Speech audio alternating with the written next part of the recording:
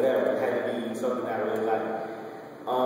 So they told me this, of course, growing up, like, you always just had an ear for music, and I always could pick out good music. I made my first tape when I was 7 years old.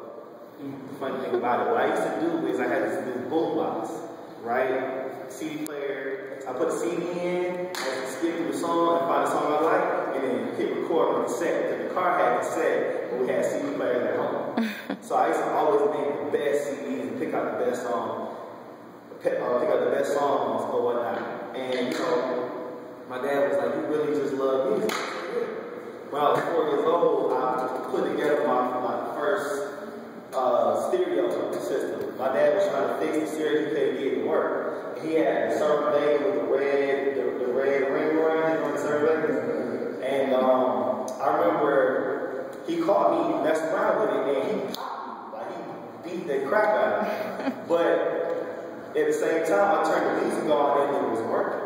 I just knew what I was doing. So when I got about like 7, when I turned 8 years old, around that time, I was always around studios. My dad was managing producers. Managing a producer by the name of Wiz, produced for Keith Sweat, produced for this group named used to be called Bliss back in the day. And then later became State of Mind. They all separated. One of them became successful, actually, as an actor. His name is Keith Robinson. He acted in Dreamgirls. He played the guy playing the piano. He played in Fat Hour, 35 to 10, a few movies or whatnot. So, being around all of that, I was like, Dad, I want to be a producer. He laughed at me. He thought it was funny. And, I was really serious. When I was 8 years old, I remember, I'm from here, so we used to live in Decatur, and in our house we had like a little small studio for one of his producers. That was first record deal came up for the group Bliss from Motown, and they got cocky. It was like they want to write their own songs. That was awesome. But behind this one, I used to go to the studio called Dark, and I was a kid. Now, when we had, in the studio, I had like 6 different studios in there. Studio B was like, the step under Studio A. So Studio A used to have, all the big boys to men, and they had TLC. Now, during this time, they was recording Crazy Sexy Cool album. So, I used to be in there. I used to leave out, which we were supposed to be. I used to sneak into the A room and used to be up under Dallas Austin. Like, "Oh yeah, how you do this and this and that and third." It was just this little kid's annoying.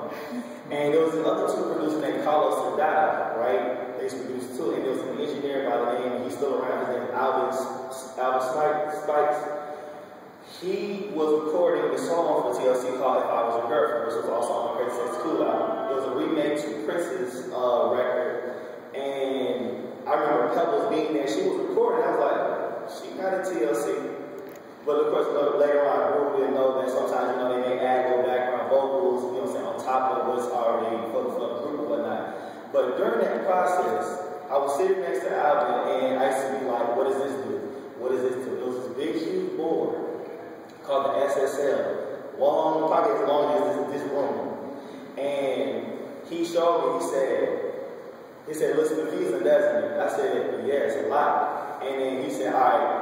He said, "What do you see?" A whole bunch of, he said, "What do you see?" I said, "A whole bunch of dials and stuff to turn." He said, "All right." Then he covered up the whole board and showed one channel. He said, "Now what do you see?" I just see, one channel. And he showed me what each one does, one by one. So, being I really was passionate, all I wanted to do was learn. Everybody was playing video games. I was in there like, okay, my nickname was Studio Rat. I was a Studio Rat. So he was saying, hey, turn mid frequency to 2 o'clock. And at the age of 8, I was like, okay, I know what that means. And I was learning the language. Being an engineer, being a producer, that was the language. So, growing up, I really wanted to produce or whatnot. My aunt started dating my new uncle or whatnot. He's a producer. He was a producer for Dungeon Family, Outkast, and everybody at the time. And I was like, I wanted to be a producer. Of course, he took the time to try to show, my other cousins or whatever he had to take in as his own children, basically, how to do this stuff. But, we kids, we don't really think about it. Everybody wants to play the PlayStation or whatnot. Me, I wanted to learn it, but he gave me more of a challenge than everybody else. He said, if you really want to do it, then I'm going to give you these books to read. So I was like, why can't you just show me? Why can't you just let me do this? Like, why can't you make it so hard? So he gave me the books. He said, all right, now, once I give you the books, I'm going to ask you questions about what my first piece of equipment I learned to you was the NBC 2000, etc. He said, I'm going to give you a quiz, and I'm going to ask you questions about what this does and what does this mean. And you got to tell me, or else you can't mess with my stuff. I was like, but you showed him. I said, no, but you're different. He said, because you keep on asking me, I asked him at least about 10, 15 times. I want to do it. I want to do it. I want to do it. So, and he's a Libra, like myself. So he picked on me a lot because he felt like I was the favorite. So I learned it, and he said I had to score an 8 or higher. So he asked me 25 questions. And out of that 25 questions, I got a B, and I was the second. I'm like, man, but you're like, you know what though? She showed me that she really was, that it was more so about you showing me that she wanted to do this. So at 13, I made my first B. I was like, oh, I'm about to go platinum. I was already that was it. I was nothing telling me I'm hot, I'm about to go off. So yeah, I let my dad hear some of my stuff. I was like, Dad, I really want to produce. And he was like, you know what? If this was you really serious about it because you've been talking about this for years. I said, yes, I really want to do this. He said, all right, cool. So he invested and bought my first drum machine, and that was it. Now, little do I know that the drum machine doesn't work without the sound module and the keyboard and monitors and things of that nature. So I was putting things together. So I had to make do what I had. So with the NBC, I was able to sample like different old school stuff. I had to read the book again and learn how to sample and then make beats off of that. But I could not play no keys. So I started selling snacks in school. I was a snack guy. That's my job. That's what it was. I sold pretty much throughout high school. Is if you buying, I'm supplying. That was okay. Ask me a question. Now, when I was selling all this candy and stuff like that, I was making some money. Went to high school and was doing the same thing. Now in high school, I ran across and met this artist. He was the best artist I've ever, like, even to this day, I still will put up against Drake and anybody that's like, I don't care. Probably not Kendrick, because Kendrick is really dope. But, he was like really talented. He had the same passion and drive as me. You know, he was always writing. At 13, he was a year younger than me. I met him at 15, he was 14. And we met at this studio that my uncle used to own back in the day, and he also partnered up with music producer Ray Murray from Organized Noise. And he was like family to me as well. 2 minutes? Alright, cool. He was like family as well. Learned a lot from him, so I was picking everybody. I was really good at picking everybody's brain about, producing and stuff like that. Long story short, me and the artist we met, we were passionate about the same thing. My dad was my manager, he had somebody else as his manager. Over the time, me and my pops, we fell out when I was like 16 or so. Found out really that he wasn't my real biological father. Now, that did not make me hate him, that was not the reason. It was a lot of other stuff because I was really serious about this, and I felt like he invested more time into other things than something than me. And when I met my real father, well, I knew him. When I was around him, I felt the same way about it. So I felt like, people that was trying to, like, he started me, and it was up to me to finish. But because I'm a child, I'm like, you're supposed to help me do this for me. And it really built me a tough skin to really, make it out on my own. So when I wasn't really up under my pops like that, I was really at my mother's, and he was doing the same thing. Me and him built this relationship together that we were going to make it. So then we used to record in my basement. 2006 we made a mixtape with 32 songs on it. It was like snippets of freestyle stuff. Second mixtape was a double disc tape with 54 songs. Now 2007, he made a song called My DJ is Geronimo, which I'm pretty sure some are familiar with. It's an actual song.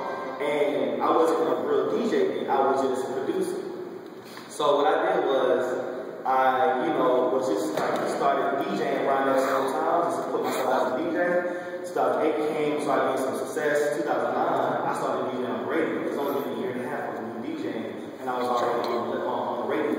It was God telling me, hey, this is, your calling, like, this is what you're supposed to be doing.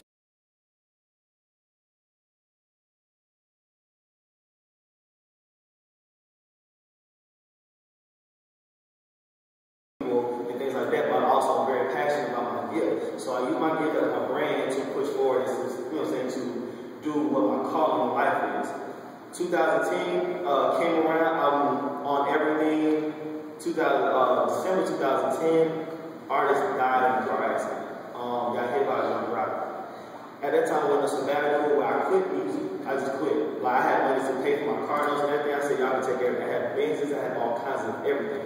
I was actually living beyond my means, but I was still maintaining my stuff. I didn't care about anything no more. By 2011, I got back on my feet, you know what I'm saying? I bought my studio back, which I had bought in 2009. I still have it now. It's called Headquarters Recordings. Started getting back in. Then I was like, you know, how can I've been out for a while, how can I come back and make an impact? Because it's all about making an impact whenever you're branding.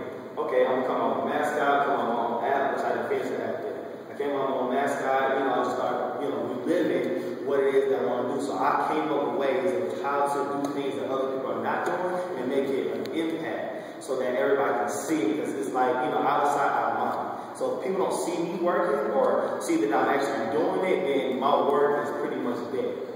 You know what I'm saying? So I just kept on going, kept on grinding, kept on just up, you know, building up to, you know, where I am now. So now I own a studio, I DJ a lot of clubs and stuff like that. I still have a relationship with 1079. I'm not on air anymore, but I'm still with Dirty Boys, of course. And, you know, from here on out, it's like I don't have to try to compete with other